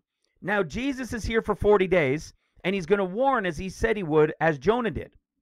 Luke 21:20. It says, "And when you shall see Jerusalem compassed with armies, then know that the desolation thereof is nigh. And let them which be in Judea flee to the mountains, and let them which be in the midst depart out, and let not them which are in the countries enter thereinto. For these be the days of vengeance, that all things which are written may be fulfilled." This is the beginning of the 14 years, at the end of his warning, when Syria comes and attacks at the end of the 50 days. This is his warning. It's just like we see in Luke 19. Again, another prophetic picture to him coming for the 40 days. Remember this? Right here, the triumphal entry. The triumphal entry of Luke is a picture of him coming for his 40 days. The triumphal entry of Mark is his coming at the end of the 6th year of seals. And the triumphal entry of Matthew is his coming at the end of the 13 years of tribulation, or the end of the 6th year of trumpets to start the 7th year. This is when he comes for his 40 days. We've talked about the story of it. We've broken it all down for the triumphal entry. And what does he do when he comes for the 40 days? Just like he did in Jonah, he was coming and he was going to shed his light, just like he said he would from John. Just like he said he would in Isaiah. And look what we get here in Luke 19, the same prophetic picture of when he's coming for 40 days. He weeps over Jerusalem. This is only found in Luke's gospel, of course. Luke 19:41, "And when he was come near, he beheld the city and wept over it, saying, If thou had known, even thou in this thy day, in this thy day, the things which belong to thy peace, but now they are hid from thine eyes. For the days shall come upon thee, that thine enemy shall cast a trench about thee, and shall compass thee about, and keep thee in on every side, and they shall lay thee even with the ground, and thy children within thee, and they shall not leave in thee one stone upon another, because thou knowest not the time of thine visitation." That is his same warning, that Jerusalem is about to be compassed about and destroyed, and to flee. It's the same thing of what he's talking about when he comes to shine his light in the darkness, to warn them that yes, you had the light affliction, but now the greater affliction is coming. You see how crazy that is? These connections to this time it was hard to grasp. But because of this understanding that we've bounced back and forth with in Exodus, we knew that there was this possibility that there was this first fruits of the Feast of Weeks that would be carried to this year's end. And the 1 year's end is over. And we saw how Hosea told us that it was the year's end of time, and the other Exodus showed us that it was of time. That was extremely, extremely powerful for us to finally be able to see. This right here, this is what did it for me. This right here. This commencement, this opening scene, this beginning is called the first in the relation of time. Kind of interesting that it's 22 times as well. This was the key. For me, anyways. This was a huge deal. Because this is now when the Father says, go get her. It was a big deal. Now I'm going to show you how it connects. Watch this. Christ resurrected. He didn't go around being a warning. You see, it was prophecy built into the gospel. I've got it on super play, but fast play, but we don't actually need to see or to go into what's being said. I just want you to see that I'm in Ezekiel. In Ezekiel chapter 3. So remember when I told you guys that people had caught it, that I had said September 18th, 2022, which was, I mean, it made no sense why I would say 2022. Well, it turned out on September 17th, 2022, we did a live show with Mike from 165 and Yanni and Brian and some others were there. And within it, when I shared on it, other pieces that I was showing to connect to this were other pieces we've already talked about in the past. But the one thing that stood out on me, because remember, I received 2 messages saying, hey, maybe this is a spirit-led thing. Maybe you should go check out what the teaching was that you spoke on in the video that you posted September 18th. You see that? September 18th, 2022. And the title of the video is called Season and Time. How cool was that? Because we're looking for the season and time. We're trying to discern and understand these things.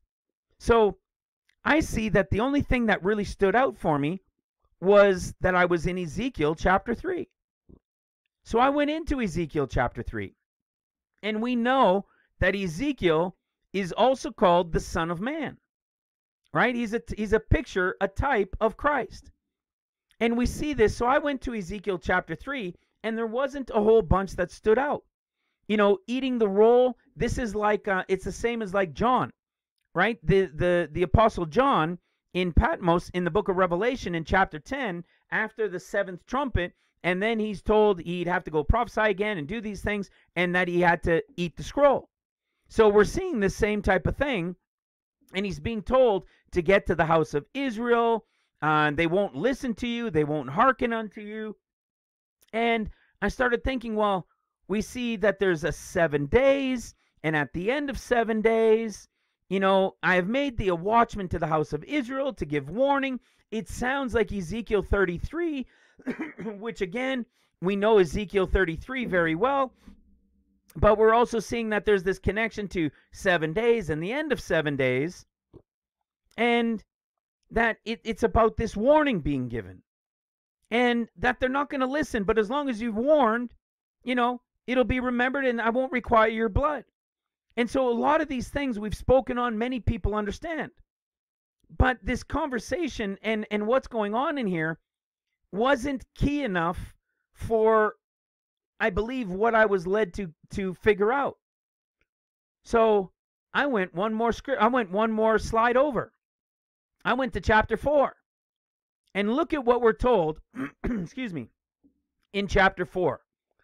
And this is where it all opened up. And when you see the reality of what's happening to the reality of this count, I think it'll blow your minds. But remember what we taught on it before that can show how we could be at the last day. Watch this. In Ezekiel chapter 4, verse 2, and lay siege against it, and build a fort against it, and cast a mount against it, set the camp against it, also against it, and set battering rams against it round about. Moreover, take thou unto thee an iron pan, so think Israel, right? Their iron dome, and set it for a wall of iron between thee and the city, and set thy face against it, and it shall be besieged, and thou shalt lay sieged against it. Listen to this. We've shared on this years ago. This shall be a sign to the house of Judah? Nope. This is going to be a sign. This is a sign to the house of Israel. Who's the house of Israel? Hosea. The Gentiles grafted in with the house of Israel. Judah, Jews, is Zechariah. Hosea is to the house of Israel. Okay? to the house of Israel is Mark's group, is the Gentiles that are grafted in, the pre-trib bride, and then the Mark's group remaining. Okay? But right now, we're all here. All of the bride, the remnant who are going to be chosen, they're all part of this church group. They're part of the 100%. Okay? What we were talking about is to show the evidence of the time where the 10%, that first fruits, will be observed at the year's end. And then the 90 will remain, but it hasn't happened yet. So we're still here as the 100% who are the house of Israel. Now, where is Israel? The house of Israel, if this is the land of Israel, the northern part was, of course, the house of Israel. The southern part was the house of Judah. This is going to be a sign to the house of Israel. The house of Israel is no longer the northern part of Israel. They have spread and they're scattered among the Gentiles across the earth. So this sign would appear to take place in Israel, which is the north, and in this northern part of Israel is going to be a sign to the world house of Israel, who would be the church. You follow? Exactly as everybody understands. That's where the house of Israel used to be, the northern part. Now they're scattered throughout the whole world. So could the sign be that there's going to be something taking place of a besieging and an attacking in the northern part of Israel? And it will be a sign to the house of Israel, which is the church around the world now? Well, let's see what it says. Let's see what it tells us about it. Verse 4. Lie thou upon thy left side, and lay the iniquity of the house of Israel upon it, according to the number of days that thou shalt lie upon it, thou shalt bear their iniquity. For I have laid upon thee the years of their iniquity, according to the number of the days. 390 days thou shalt bear the iniquity of the house of Israel. So there's something about the Lord as the Son of Man, as the Ezekiel type, having to bear the iniquity for the house of Israel for 390 days, connected to a besieging attack. I started to wonder, but at first I didn't wonder too much until I read a little bit further. Verse 6, and when thou hast accomplished them, lie again on thy right side, and thou shalt bear the iniquity of the house of Judah. The house of Judah, brothers and sisters, has Jerusalem, right? How long is he going to bear this iniquity? 40 days. When he finishes the 390, he rolls on to the other side, and this time for the house of Judah for 40 days. Okay? 390 and then 40. But the one that was for 390 is going to be a sign for the house of Israel, which is the world of Christians. And he's doing it to bear their iniquity before he comes to then what? Bear the iniquity for the 40 days for the house of Judah. Where are the 40 days of the Son of Man going to begin in everything that I showed you? And everything that I showed, when the 7-day wedding from the year's end and the 7 days and all the events that we just talked about and how it revealed it in Scripture, the Lord is then coming on the 8th day. When the Lord comes on the 8th day, what is he coming to do? Fulfill as Jonah did, right? He's going to fulfill as Jonah did. He's coming to fulfill his 40 days as Jonah did. And when he does, we know it's after the affliction on Haifa and Tel Aviv, and he's coming to shine his light in the darkness. Hello. Right?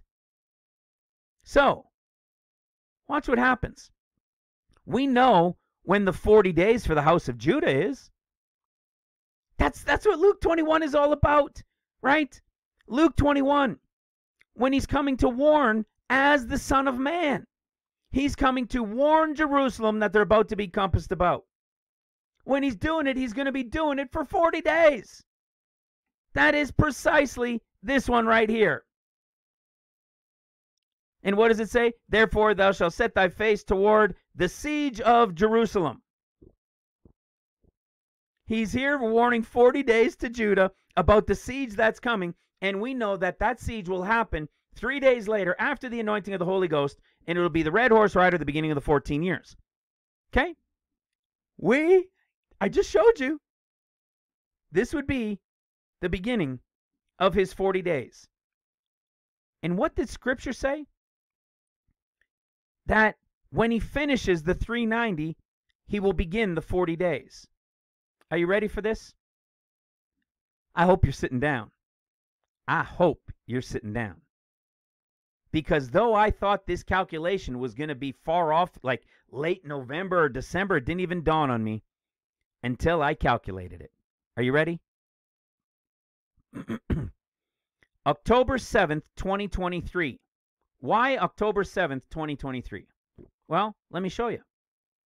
October 7th, 2023 is the greatest attack against Israel that brought about this scaling of war that hasn't been seen since the 1970s. We know that it's significant, and we've been saying since it started, this is not going away until the end of days begins. But what do we know has to happen within this attack? Well, it's going to be the pre-trib and then Haifa and Tel Aviv. Have you seen it getting closer to Haifa or to Tel Aviv lately? Have you seen it getting closer and closer that they've literally evacuated in northern Israel the townships and so forth close to the Lebanese border? They evacuated 60,000 a couple months ago. They're ghost towns now. And now they're evacuating all of them unto Tel Aviv, and they're keeping Tel Aviv on high alert. And all of those on the Lebanese side are evacuated and going all the way further up north. This is not going away, and it began October 7th, 2023. October 7th, 2023. What are we looking for? A sign for the house of Israel taking place in the northern part of Israel that will bring about the eventual attack on Haifa and Tel Aviv at the pre-trib escape at the year's end. So, 390 from October 7th, 2023. Boom! October 31st. When I saw this, my jaw hit the floor. Because what is October 31st? This equals the end. This is the end of 390 days from the attack on Israel as a sign to the house of Israel, which is now the 100% still world of church who believe or claim Christ. 390 days from October 7th, 2023 equals October 31st, 2024. And what did it say would come next? 40 days. Lie on your other side for 40 days after the 390, for 40 days for Judah. If this is the end of 390, where does the 40 days start? On the exact 8th day that we showed from a calculation of the year's end, which would mean that the attack on Haifa and Tel Aviv will be in this time frame moments after the pre-trib escape. Moments after the pre-trib escape, the attack on Haifa and Tel Aviv, that will be the final 7 days of the 390, is when the attack on Haifa and Tel Aviv will take place. And it will really get crazy in the Middle East for the next 7 days until it settles. Because they don't want to bring about a full-blown World War III. Though it will be coming, it's going to be settled. Because this attack is going to be too crazy for the world to want to accept in the midst of the stone's throw, in the midst of people that have vanished from across the earth, and they're going to settle everything to take a breath. The exact 7 days ends at the exact end of the 390 from October 7th attack. Well, do you know, brothers and sisters, when the attack began in 2023? October 7th was the year's end. Was the year's end. The year's end. And what does it equal this year? Right here to the pre-trib escape, leaving 7 days for the prophetic beginning of 50 days to begin, where they're going to finish the fulfillment of Isaiah 9 and the attack on Haifa and Tel Aviv in the final 7 days of the 390. Brothers and sisters, we were looking to understand if there was a sign from the Lord, and I believe we have just found that the sign that we were given in Scripture, the sign to the house of Israel, which is the church, was the attack on Israel that will last for 390 days, of which the final 7 will be the escape of the bride, the attack on Haifa and Tel Aviv, 1 year on a Hebrew calendar date to the date when they did it in 2023 on the 22nd, the great 8th day, and they will finish that 7 days with an attack on Haifa and Tel Aviv, just as we see happening right now. We are 1 month away. We are the 24th of September, and this will begin after the 24th of October. And where do we see all of this encroachment and all of this chaos? Northern Israel.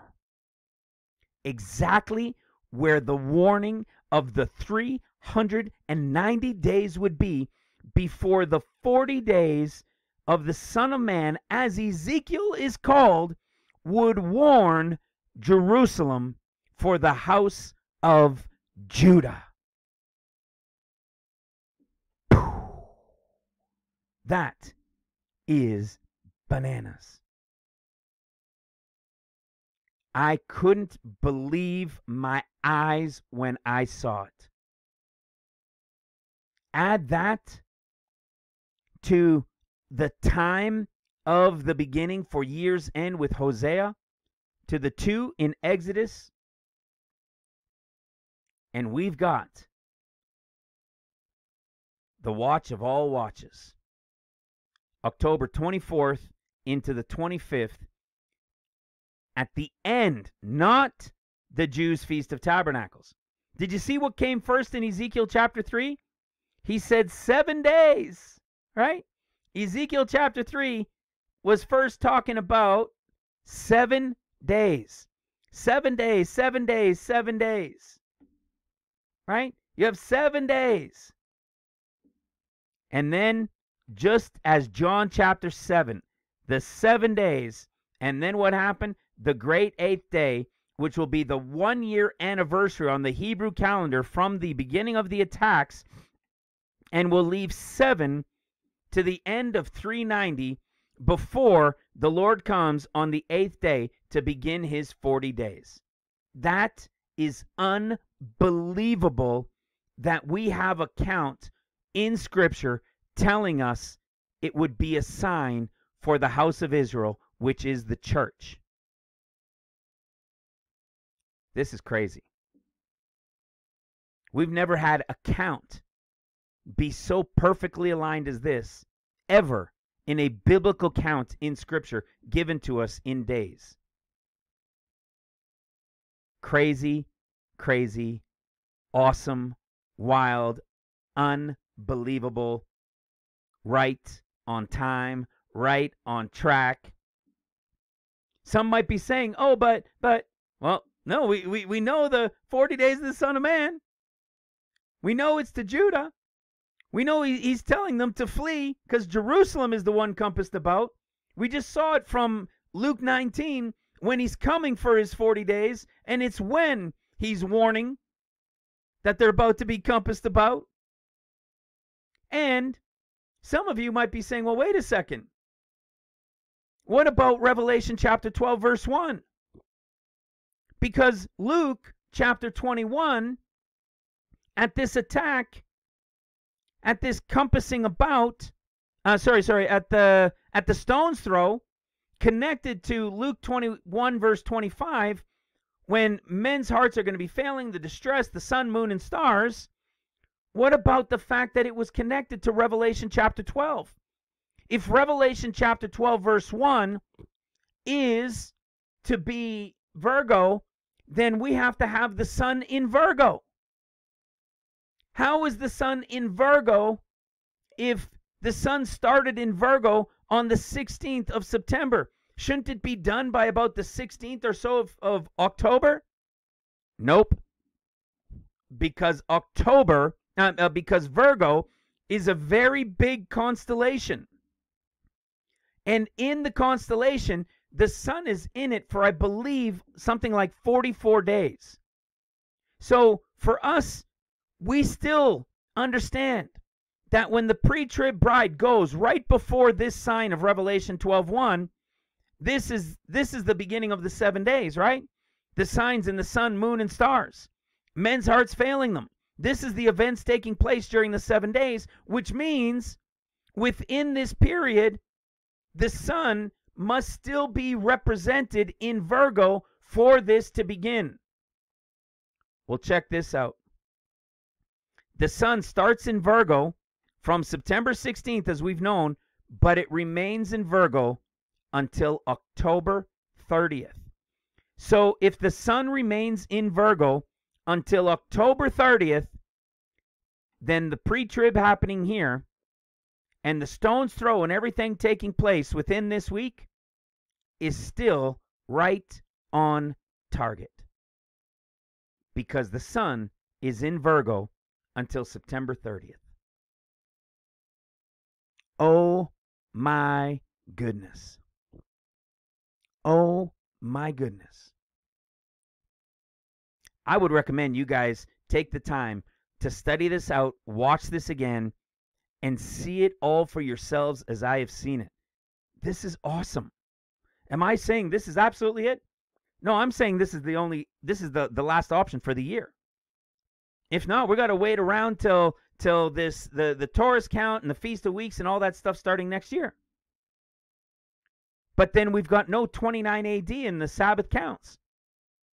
You see, we've got no birth of Christ from 2 to 1 BC and putting in the count. We've got no biblical count from Leviticus telling us how to count it when they come into the land before it's theirs to begin. 70 years goes out the window. I don't know what to do. I would have no clue. But I just showed you. That the Leviticus 34:22 that we have been trying to understand for so long with the year's end Tekufa either was a course of the sun or a lapse of time. And to understand which one, we just went into Exodus 23 verse 16, and it told us that the year's end of this one was connected to escaping at the end, and that the year was connected to that of time, not of the sun. If the sun one is past and the time one is the one that it's telling us, and the only option we have left in this 70th year is the one of time, here it is. And not only that, it was perfectly in alignment with our chapters to years, going from John 7 into John chapter 8. I am excited like crazy for this, guys. You saw for yourselves. I didn't make the attack happen September 7th on the 22nd of Tishri in 2023. I didn't write those numbers 390 and as a sign for the house of Israel and these things happening in the northern part of Israel and be a sign for the world who is the house of Israel. That the 390 ends October 31st, seemingly a random time on the 29th of Tishri, only to find out that it's the 8th day of the Son of Man, when he would then begin for his 40 days, which is the warning to Judah for Jerusalem to be compassed and destroyed. It's awesome. It's crazy wild. Let me finish with one more thing. Check this out. In the chapters to years, in the Shemitah year counts, okay? This Shemitah year count with the Jubilee ending after the 14th year from 2024, this count is a precise count that brings us back, showing all of the Jubilees with the Shemitah years counts, which had a 7-year perfect cycle for the King James Bible when it started and when it was done. It had a perfect cycle from the birth of Christ to when in 29 AD, in the 15th year of Tiberius Caesar, in Luke chapter 4, when he declared the Jubilee. Okay? We counted the number of Sabbath years from the time of Christ, the first Sabbath year from the birth of Christ, all the way to the number of Sabbath years to the start of the 14 years, meaning we are in the Sabbath year right now when it ends. And for it, we need to be at whatever the year's end is, which was either sun or time. Sun is past, and I just showed you the one for time. And look at which Sabbath it was. It was the 289th Sabbath. Why this was so fascinating is because years ago when I came across this, I recognized, and I was spirit-led in this, that when I did this count, I had our brother Ivan from South Africa put this chart together for me because I suck at doing these things. And I knew, because I had done the calculations in my head, that the final Sabbath year that we would be in before it all starts equaled the 289th. And I believe that I was spirit-led to go look up 289. Well, 289, it turns out, is only used one time in the New Testament. And here it is. Sorry, not 1913. In Luke chapter 13, it's the story of the barren fig tree. Who's the fig tree? The land of Israel, right? Over in Judah, Jerusalem, those guys. They're the fig tree. And what does it say? It says, let's start in verse 16. In verse 6. Luke 13, verse 6. He spake also this parable. A certain man had a fig tree planted in his vineyard, and he came and sought fruit thereon, and found none. Then said he unto the dresser of the vineyard, Behold, these 3 years I come seeking fruit on this fig tree, and find none. You see, in Jerusalem, the Jews, he's come looking for fruit on this tree, and he's found none. So he says, cut it down. Why cumbereth it the ground? Right? So cut down Jerusalem. Time to cut them down. It's useless. It's not bearing any fruit. And he says, and he answering said unto him, Lord, let it alone this year also. So let it be for 1 more year, till I dig it about and dung it. Okay? What does dung it mean? Are you ready? To throw more or less with violence. To strike. To strike more or less with violence. To throw things at it. Right? Flinging, quick toss, deliberately hurling. To smite.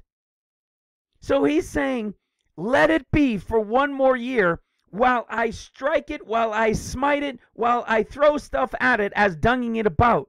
While I strike it about. While I strike it and throw it down with violence and intensity. Let me do this for this 1 more dung year. And if it doesn't bear anything, then go ahead and cut it down. Hello. Then go ahead and cut it down. In 2023, it started on the 8th day. In 2024, the 8th day is October 24th. 1 year will be up. 1 year will be up. Let me dung it for 1 year. Let me strike it. Let me smite it. Let me cast things at it. And if Israel, the house of Israel, if the northern part of Israel, if they don't wake up and recognize this, then what does he say? Then cut it down. What happens at the 1 year Hebrew calendar anniversary of the dunging it, striking it? You know what it is. You know what it is. Right here, Isaiah chapter 9. He is going to afflict Haifa and Tel Aviv with a strike in the final 7 of the 390 days, because the dunging it about, they weren't ready, they weren't watching, it made no difference. Now it's time to strike it down. The 1 year of dunging it. Pretty crazy, right? Do you remember this story? How about the rest of this? How about the rest of this? Here he asked for the dunging it for 1 year. When this dunging it year is done, it's going to be cast down, right? It's time to cut it all down. Look what comes next. Do you remember we just did a teaching on this? In Luke chapter 13, the woman who is disabled, right? This woman. Sound familiar like John chapter 8? Specifically a wife who was in infirmity for 18 years, and he did lift her up. And then we went into the story, if you guys remember, this healing on the Sabbath, and talking about the kingdom of God with the story of the mustard seed, and that it was what? That it was likened unto the kingdom of God. And in Luke 13:21, it is like leaven, which a woman took and hid in 3 measures of meal, till the whole was leavened. Wait a second. Leavened? Isn't there a story in the feasts of the Lord when leavened is used? You mean like the Feast of Weeks? With the leaven being put into the loaves for the first fruits unto the Lord, that is going to be observed with the leaven according to Exodus 34 and 23, the same first fruits from the Feast of Weeks with leaven. Do you get the picture? Do you get the picture? We just did a teaching on this as well. It's all here, guys. We are here. We are here. I'm excited for this like crazy. Let me finish by putting it all together here one last time, going into Luke chapter 8. 34, Luke 21, 34 through 38.